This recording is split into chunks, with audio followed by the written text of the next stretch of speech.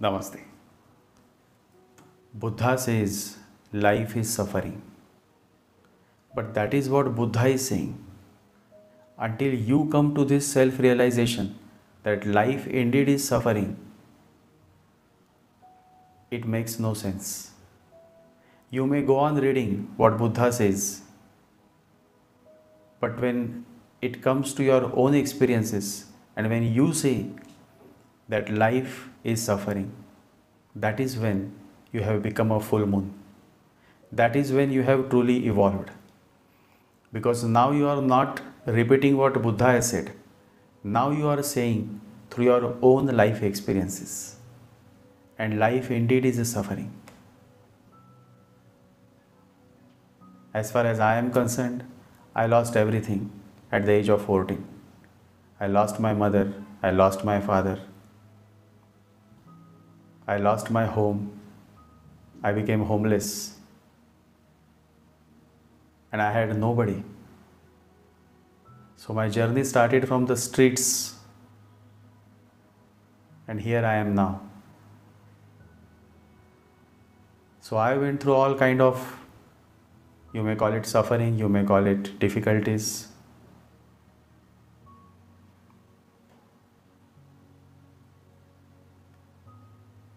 But it is through this journey that one comes to the realization that life is indeed a suffering. Many times people desire a certain thing, but look closely. Once the desire is fulfilled, then they suffer. Then they suffer. You desire a woman, you get married, and then what happens? There are many such real life cases where the man is suffering because of the woman whom he had desired, and now he can't do anything. The same is the case with woman. She desires a man, she gets that man, and in the end, she is suffering. She is not happy. So that is why it is said that be careful. Think before you desire a thing, because once your desire is fulfilled, then you will start suffering. So suffering is therefore the sole origin of consciousness. Until you go through the suffering, you will not come to that stage of awareness. And that is why it is said that suffering has a noble purpose, the burning of the ego and the evolution of higher consciousness. And when it comes to ego, I remember the story of Raja Vikramaditya. He was an emperor, and in his court there was a discussion going on that which planet is great. So somebody said Saturn, and Raja Vikramaditya said, Saturn? How can you say Saturn is a great planet? In fact, Saturn brings all kind of hardships. So I don't think that we should give much importance to Saturn. Rather, we should give importance to Venus, because Venus gives all kind of pleasures, beauty. Who is Saturn? So he was not in the right sense. But when his Sadesati came, when Shani Sadesati began, then he lost his whole empire. He became a beggar. And then he realized the power of Saturn, that a Saturn can make you a beggar, and the same Saturn can also make you an emperor. So never dare to say anything wrong about Saturn. And that is how this book came into existence, called Shani Mahatmya, meaning the greatness of Saturn. Many people read this book because in this book the greatness of Saturn is mentioned.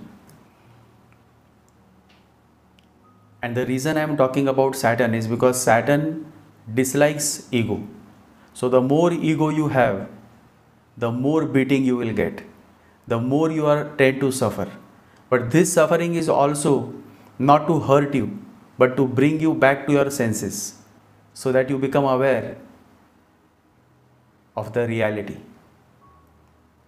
Many times people become very egoistic. They get lots of money, lots of status, and they start thinking as if like they are the emperors. But even emperors have lost everything. One example I gave you of Raja Vikramaditya. So in this short podcast, I have talked about suffering. So when you are going through Rahu Mahadasha, Ketu Mahadasha, many times people tend to suffer.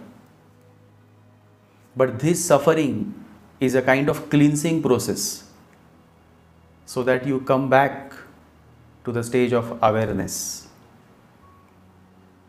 And so suffering indeed is very important. It is important until you come back to your awareness. Once you become aware, then there is no suffering.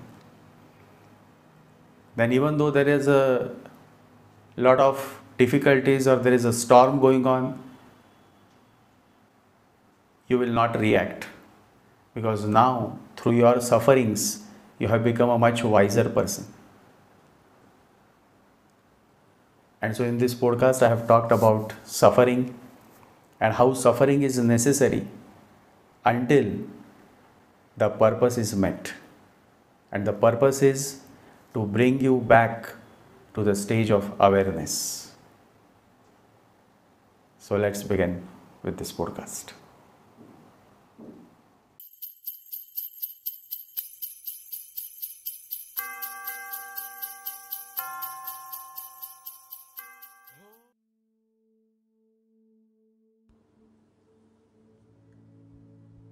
Yesterday, Mohan asked a new question. Is suffering really necessary? The answer is yes and no.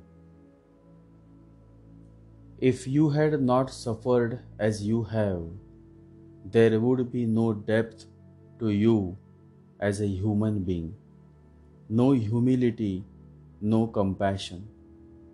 Suffering cracks open the shell of ego, and then comes a point when it has served its purpose.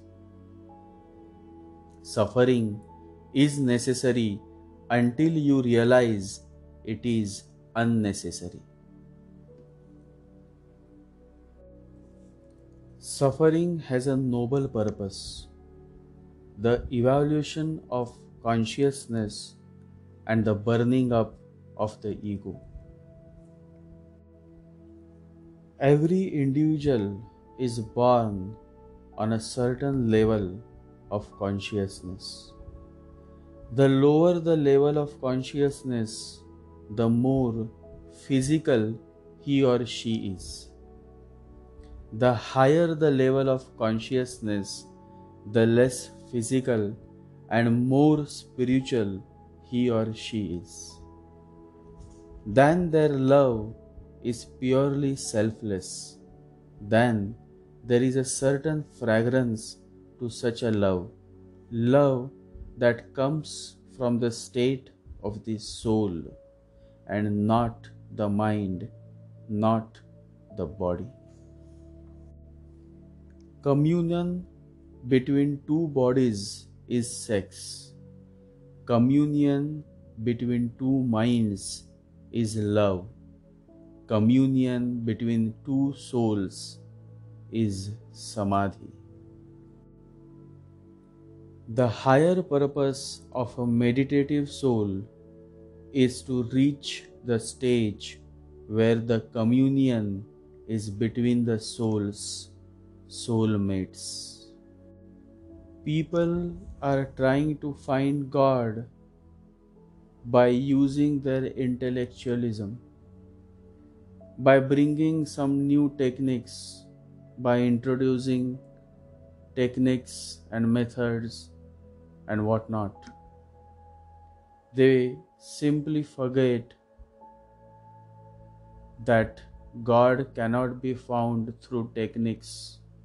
God can be found only through your heart.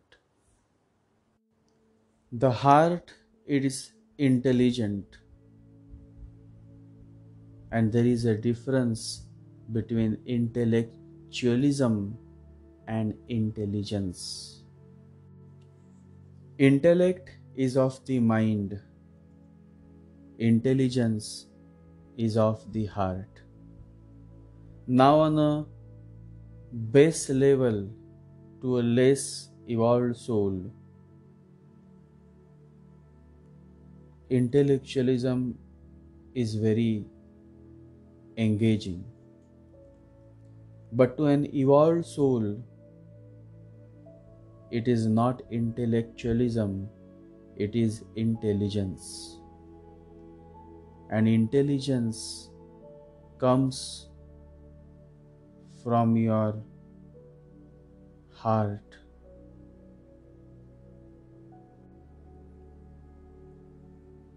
A meditative soul aligns the mind with the heart, and now the heart instructs and the mind follows. So now the same intellectual person sounds a truly intelligent person. Intelligence is intellect in tune with your heart. When you are tuned with your heart, you are no more just intellectual, you have become intelligent. But how to tune with your heart? Meditate. The only way to get in tune with yourself is through meditation. Turn inwards, look within, spend some quality time with yourself, and then no matter what planets or nakshatras you belong to, after all, the supreme energy is of the benevolent, compassionate Lord, your master. The energy is the same, the sun is the same, the moon is the same. What is not the same is the receiving capabilities. Every individual receives the energy based on his or her antenna. My purpose is to help you all to fine tune your antenna, and then there is no question of what is luck and unluck. Then whatever comes is His gift, is His blessings, and then can anything ever go wrong in our life? So come, don't get lost in these small minds that divide the stars into lucky and unlucky. All these are shallow minds, and you have come to the no mind stage, where there is no mind but only the heart, and the heart knows the way. The heart can help you find the way. The heart should become the answer to all your questions. Remember, the emphasis should be on the heart. The mind lives in doubt and the heart lives in trust, total trust. When you trust, suddenly you become centered.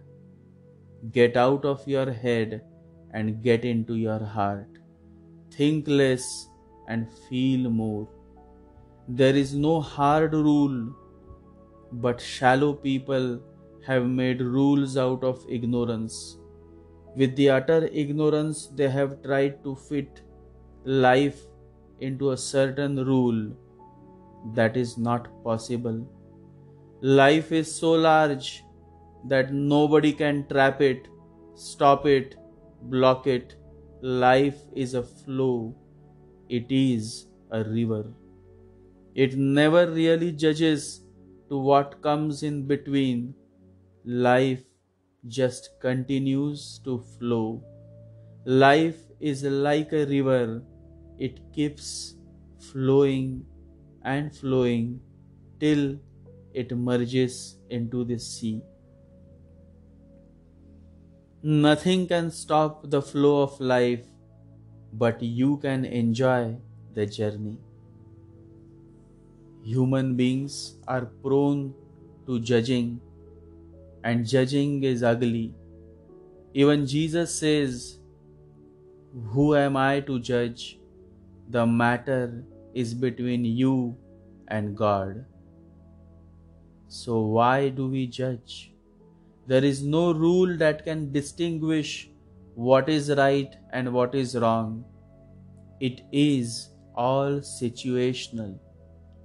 The same knife, when used to save your life, becomes a masiha, and the same knife, when cuts your finger, becomes a criminal. So, my dear followers, do not get trapped in judging what is lucky and unlucky, or what is wrong and what is right.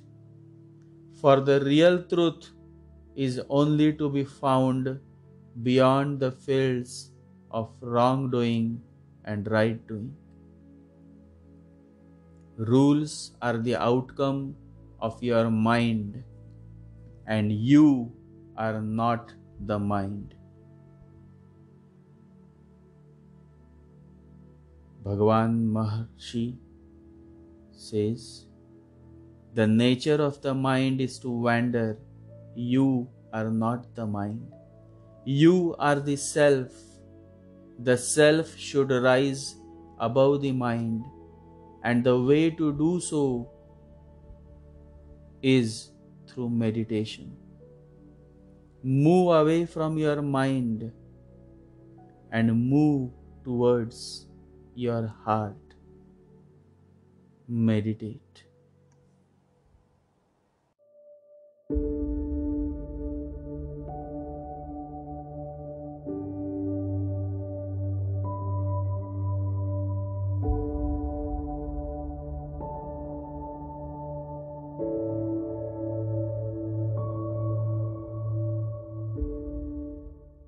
Om Gam Ganapataye Namaha. Om Gam Ganapataye Namaha. Om Gam Ganapataye Namaha.